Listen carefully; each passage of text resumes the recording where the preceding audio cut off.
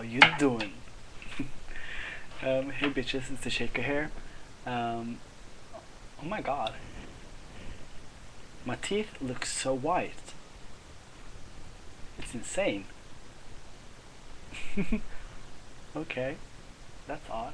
Well, anyways, today I'm gonna talk about not my teeth, but something I like very much, and it's the Eurovision Song Contest.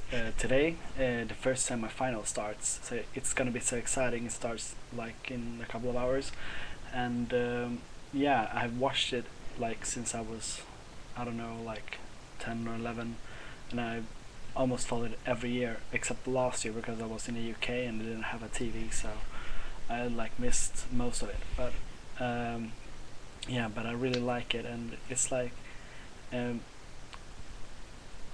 many years ago it was like something we did with our family. So we always like sat down in front of the TV and just watched it.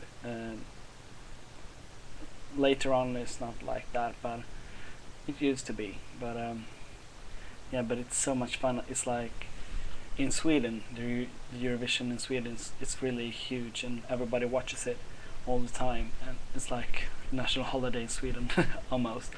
But I really think, and because I like music so much, I think that's why I like it. You can, you always see something different, and um, it can also be very dirty in a way. Yeah. For you who watches Eurovision, you can see so many strange things there, and yeah. But you always it's like a sporting event. But I don't like sports, so this is like the better version of it. So you have, it's like all the different nationalities in Europe compete against each other in music, and I think that's great. So yeah, and for Sweden, we have on Thursday she's gonna compete in Loreen with Euphoria. Euphoria.